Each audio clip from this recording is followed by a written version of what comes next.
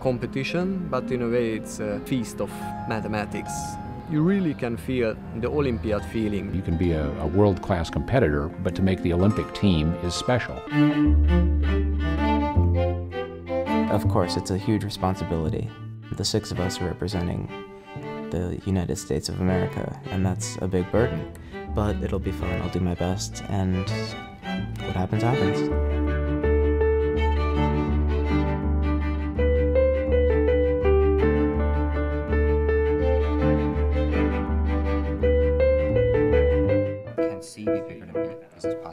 Math competitions are great.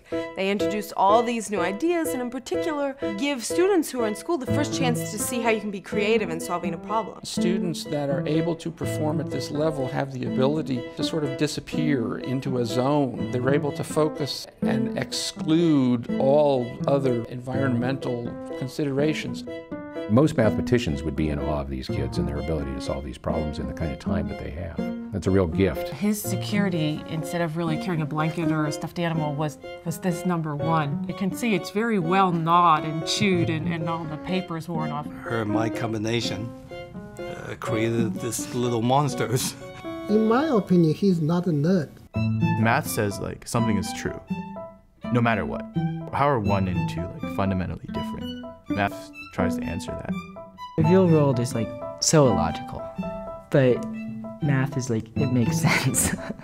You work on problems and you develop a feel for the subject, and then it becomes a lot easier to make progress. It's still mostly just for fun. For a really cool problem, you can explain to anyone why it's cool without getting into the gritty details.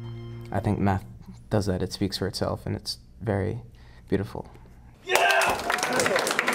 I finally made it. This was what I've been striving for quite a long time.